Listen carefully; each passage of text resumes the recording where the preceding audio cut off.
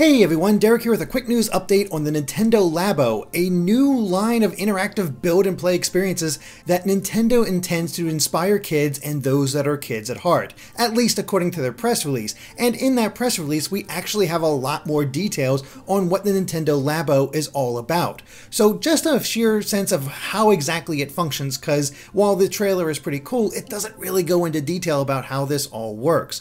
So, for example, you can build a functioning 13-key piano that brings your musical creations to life once the Nintendo Switch console and right Joy-Con controller are inserted.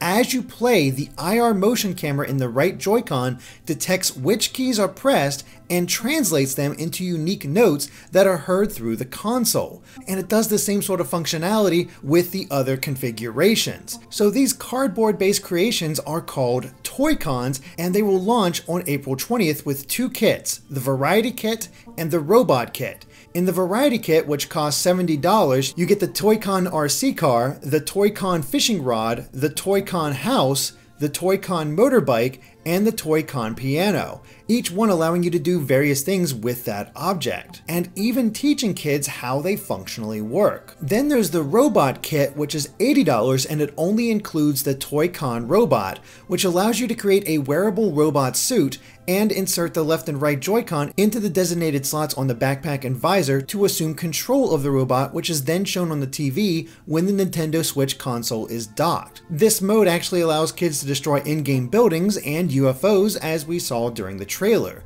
And in addition to those, there's also going to be a $10 customization set that includes stencils, stickers, and colored tape.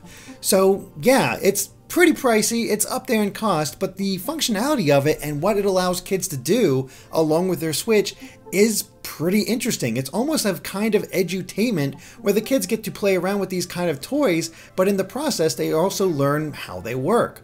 And it seems like a pretty cool idea. But of course we'll have more to say about that soon as we're getting ready to record our discussion on the Nintendo Labo, so be sure to subscribe to GameXplain for more on that and other things gaming as well. Until next time. Bye.